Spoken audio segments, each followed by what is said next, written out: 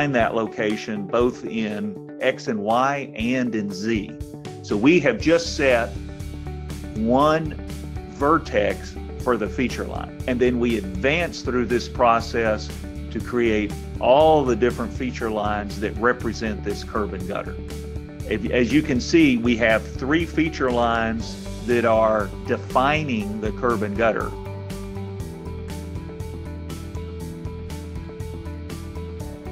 And nothing is easier than just telling Global Mapper to create a buffer zone of 100 meters along a line. So all we had to do is we draw that yellow line along the highway, and then we let Global Mapper create a buffer zone and give it some facts. And here we are with a 100-meter buffer zone. Very easy.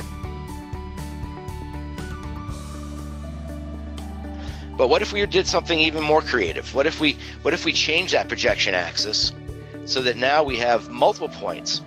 And the one thing to take away here is that folks will say, well, what height are you using to design these new systems? And there isn't a height. As you can see, the heights above the ellipsoids are different because we've changed that projection axis.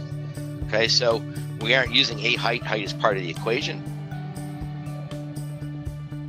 So you can see how wooded this area is. We use Global Mapper and auto classification to strip away these trees so we can see what lies underneath them. Now this is all very swampy type area.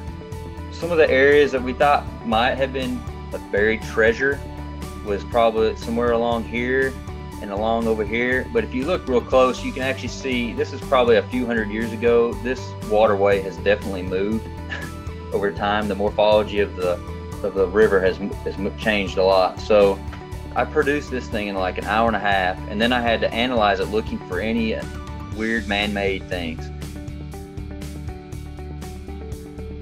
I'm going to take a look at the actual generated mesh here, and this has a photo texture applied to it. Let's look at this in the 3D viewer and we'll get the full effect of this product here.